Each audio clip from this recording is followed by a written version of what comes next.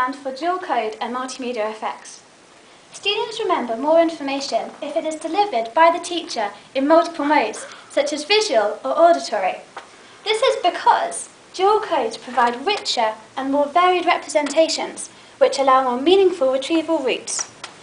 When taught in just one mode, such as the teacher just talking to the students often lose attention, get bored, misbehave, disrupt the rest of the class, and not take in the information, which is bad.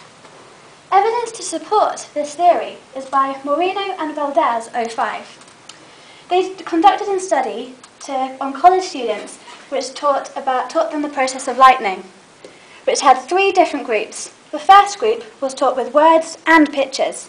The second group was taught with just words, and the third group taught with just pictures.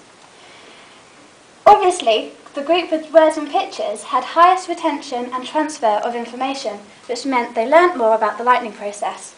This suggests that dual codes promote meaningful learning. How does multimedia learning work? This question is answered by the cognitive theory of multimedia learning, suggested by Mayer 01, which is represented by this diagram here. Learning depends on the learner's cognitive processing during learning. This is selecting words and images, here, selecting words and images into the working memory, organising words and images within the working memory, and integrating with our prior knowledge. The boxes represent the memory stores, the sensory memory, the working memory, and the long-term memory. And arrows represent the cognitive processes within our brain.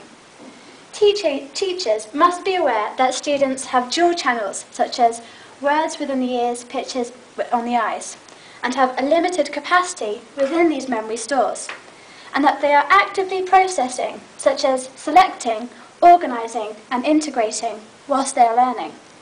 This is supported by Thompson and Pavio. They suggested that auditory and visual components are functionally independent in memory.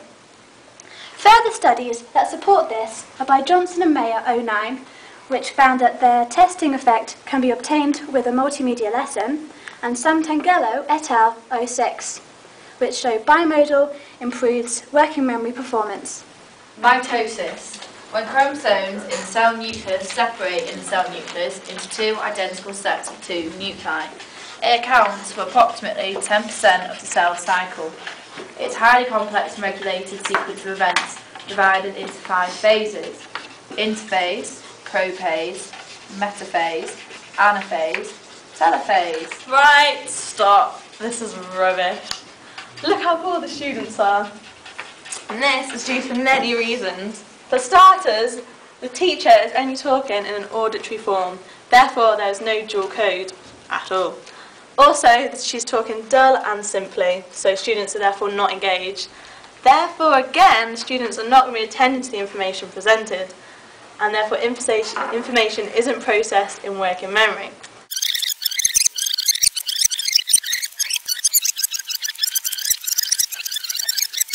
Okay, so now for a good lesson. Okay, today we are learning about mitosis. Mitosis is a process of the nucleus dividing to form 2 nuclei, from the mother cell to 2 daughter cells, and there's 5 phases. And the ways to remember the 5 phases is interesting people meet and talk. Repeat after me. Interesting people meet and talk. So, stage 1 is interphase, Interphase. prophase, Prophase. metaphase, Metaphase. anaphase, Anaphase. and telophase. Telophase. Now, Maria, what's the 3rd stage after prophase? Metaphase. Okay, thank you very much, teacher. Okay, so this is a good lesson for many reasons. One, they've got an auditory and a visual form because you've got the good colourful pictures as shown here. Secondly, it's interactive as the teacher is asking questions, and therefore you've got the dual code form.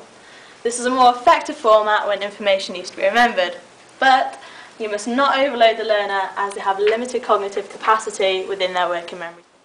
So, what we expect the changes to do to learning in the actual classroom?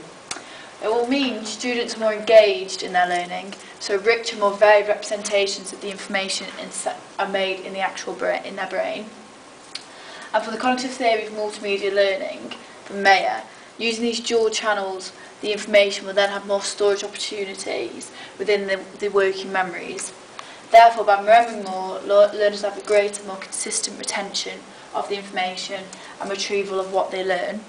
So, teachers should utilise multiple codes to enable the most effective learning in students, and ways to do that involve using PowerPoint, pictures, activities, podcasts, student-teacher interaction, student-student interaction, so they can help each other as well, colours, videos, just to get different parts of the brain engaged.